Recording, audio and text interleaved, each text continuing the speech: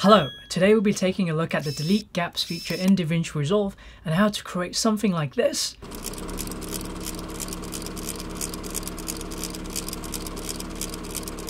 in like 2 minutes. Let's say you've come back from your travels and you've shot a load of clips over the last few days and you want to create some kind of a cool montage where the frames flick like a buck very quickly, where each frame is maybe like 1 or 2 frames long. So what I'm going to do is we're going to come over to our clips that we shot during our travels.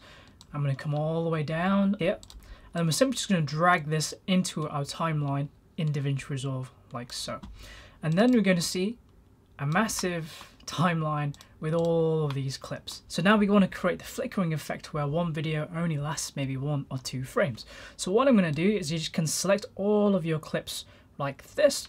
Alternatively, you can probably press Alt-Y and that'll select everything in front of your playhead. After you've done this, you're going to right click, come over to change clip duration, and you're going to click on frames, and then you're going to select how many frames you want each video to last. For me, maybe I want each video to last 2 frames. So if I press 2, it's going to press change, and then you can see all of our clips that we have here. You can now see that all of them are now only 2 frames long. Now the problem, and what I used to do in the past, was I just used to manually just delete all the gaps like this. But we don't have to do this anymore. So what you can do is instead, is just select all of your clips like this. I can probably zoom in for you. So select all of your clips like this, come over to your edit at the top right here, and then you can come over to delete gaps. When I press this, it's very good. I posted this on Instagram and I got a comment that said, this must have taken you so long to make. But in fact, it took me like 5 minutes max, minus the color grading. The color grading takes a little bit longer. So now you can see when I press play, we have this beautiful flickering effect, and essentially I created a whole montage of my trip. This can also work with, let's say somebody is dying, and you can also add like a blinking effect, a really slow blinking effect while this is playing in the background, so it's like their life is passing before their eyes. But now to color grade the clips, you can color grade them however you want. I just threw on a really quick look using Digifilm like this. I simply came over to my look table, turned this on, show compound node, I turned off the legacy look. Here we have 22 different looks in DaVinci Resolve, but I really just wanted to play with the sunrise look that we have here.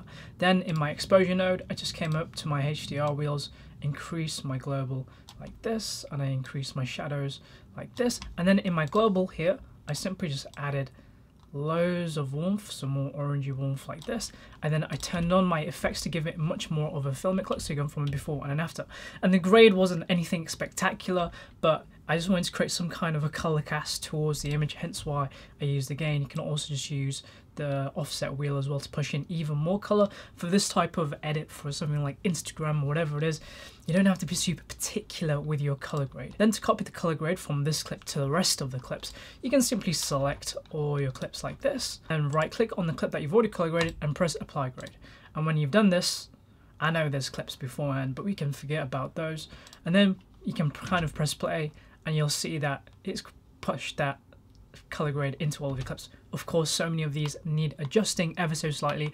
So what you can do instead, of course, I'm in a timeline already. What I recommend you do if you're doing an effect like this, just in one particular timeline, go over to the dots here in your timeline and do your overall grade, and then come back over to your clip management, which is here for each of the clips, and just adjust it wherever it needs adjusting. I know this is like one of the most funkiest grades you've ever seen in your life, but this tutorial wasn't to do with the grades, it was more so just to showcase to you the deleting gaps feature and how much quicker you can edit utilizing this. So yes, I hope you found this helpful. It kind of blew my mind when I utilized this, and I'm sure you'll have way more use cases than utilizing it just for this effect and creating an Instagram reel. But yeah, happy to hear what you guys think. If you did enjoy this tutorial, please do like and subscribe. Thank you.